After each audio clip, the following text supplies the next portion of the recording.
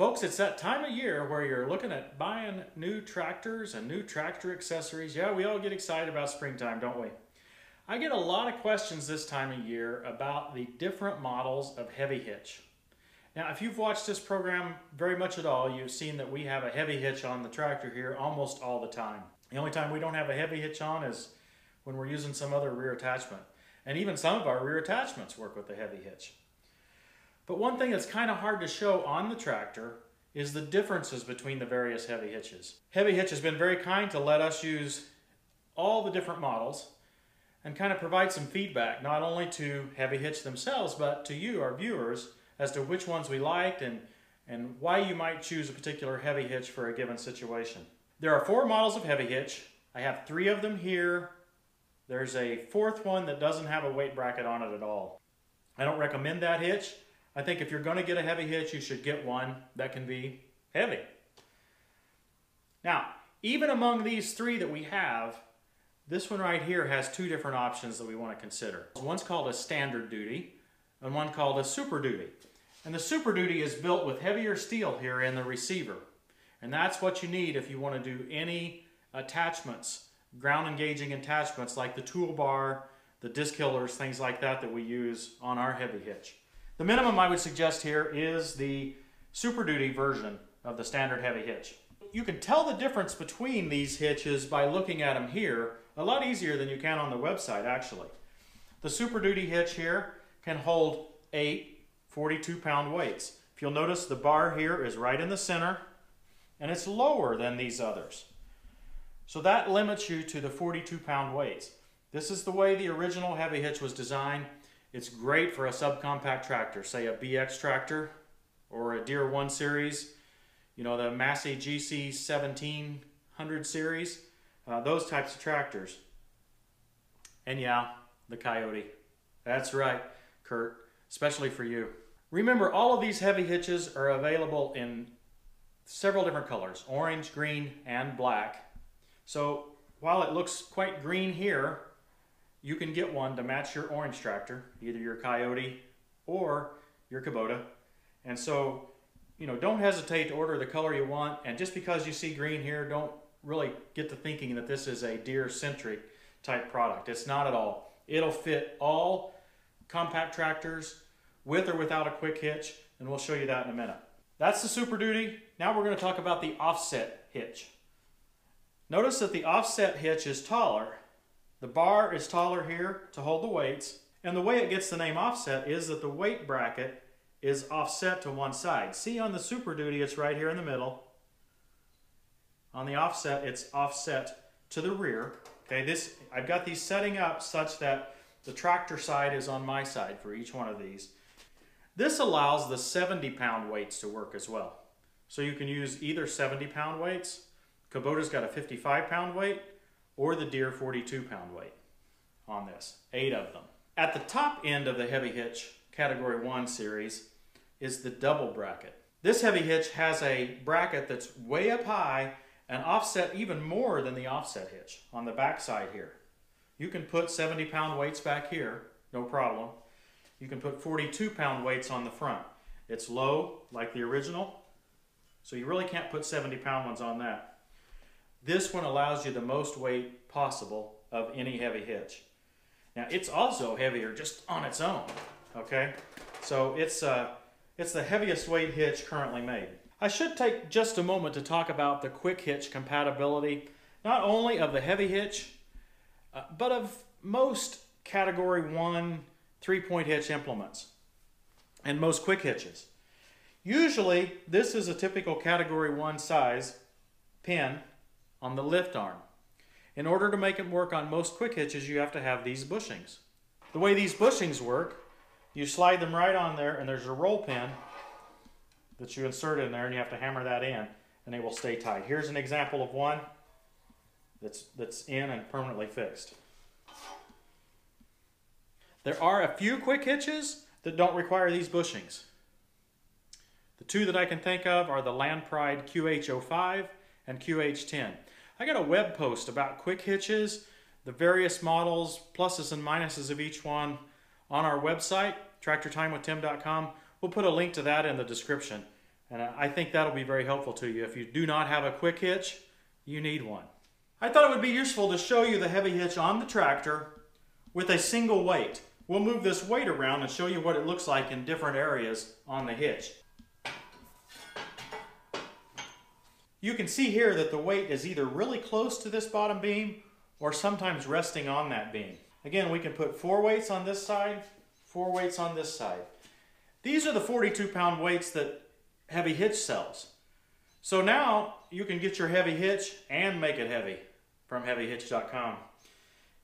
I find this a very effective approach to go. The shipping charges on these weights from heavyhitch.com, top notch. You're going to get a good value on this shipping and save a lot over the standard John Deere weights. Now, just for the fun of it, let's see what a 70-pound weight would look like on this particular heavy hitch.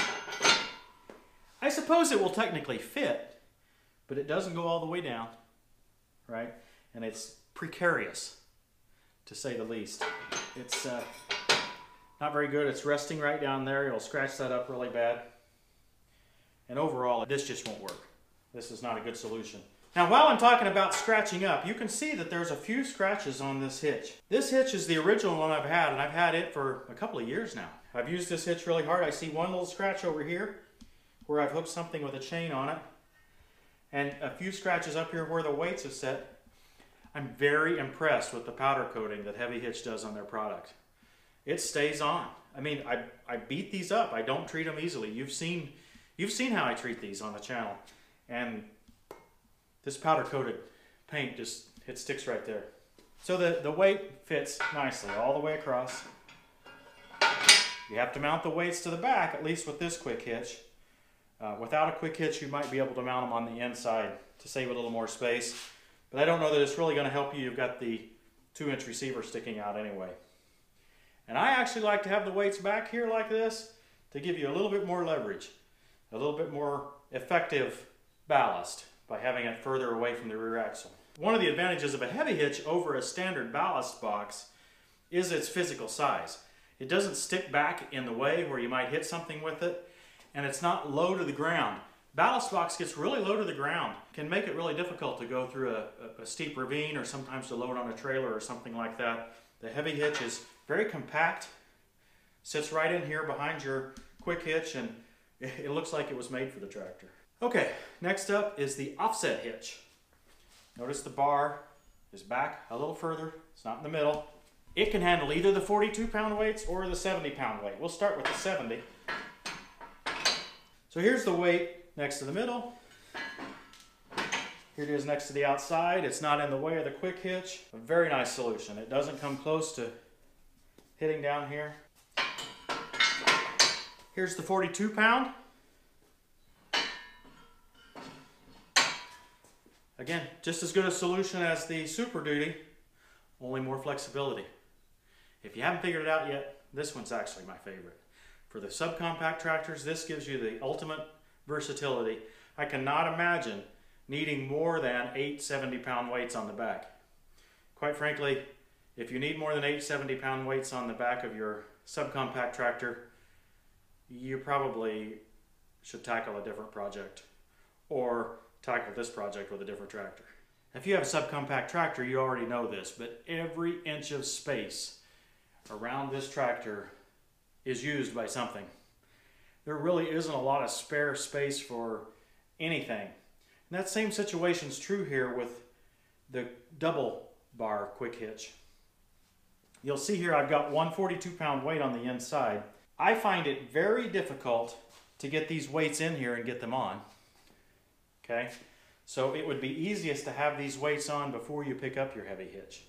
With the Harbor Freight El Cheapo Chinese quick hitch, you can't get this weight all the way to the side. And that means you can't get 8 weights in here. You can't get 4 on each side. So 6 is basically all you can get inside here. Even if you can get them on the quick hitch, when we lower it, it comes very close and might even rub on the arms depending on how the swing is. Because the arms are short, they're small, again, subcompact size. There's no problem with the rear bracket. You got plenty of room with the rear brackets. You can put the 70 pounds. They don't come close to hitting the other weights. You can come back to the side. This is like an offset bracket back here, only it's even exaggerated more than the offset hitch that we've talked about before. If you've got the I-match hitch that's square in here and real narrow, then you could get all 8 weights on it in the front row, as well as 8 weights in the back row. Would work really well then. The thing is, with a subcompact tractor, there's hardly enough space to make it happen, and there's really no need for that much weight on the tractor. If you have a large frame 2 series or say a B series Kubota, in fact, even with a 3 series with the 70 pound weights on the back, 42s in the front, I believe you could get by with this weight bracket for most of your needs and still have a much more compact solution than the ballast box. If you've got a 1 series, my recommendation is this offset bracket. I think you're going to be thrilled with the offset bracket because you have the ultimate flexibility. You can buy all 42 pound weights. Let's say you're getting a little older like me and 70 pounds looks like a lot. Well, get 42 pound weights. But if you feel like you need a little extra weight, you could get, say, a couple 70 pound weights, put in the middle, right? And then put 42s on the end, or you can get all 70 pound weights. You got that flexibility. Remember, you can get weights and brackets and all other Heavy Hitch merchandise 5% off with coupon code TTWT. I love this product. I've had all 3 products. I've used them all in multiple situations. You've seen the videos. If you haven't, go back and take a look. I know you'll love this product. I hope this has been a helpful view of the differences in these hitches. If you don't feel like you got exactly the angle you needed to see, or you have any more questions about which hitch you think would be best for your tractor, leave them in the comments section below. We'll do what we can to answer those. It may be like tiller rule number 1. No matter which one you get, you'll be happy with it. But my recommendation for the subcompact owners is the offset hitch. Hey, thanks for watching, everybody. Subscribe, leave a comment. Hey, go to our website, tractortimewithtim.com. We've got a write-up on all the heavy hitch models. Again, we've got the write-up on the quick hitches and all the different choices you have there, with some recommendations as well, and a whole bunch of other ramblings from Tim and Catriel and from Christy. We'll see you next time on Tractor Time with Tim.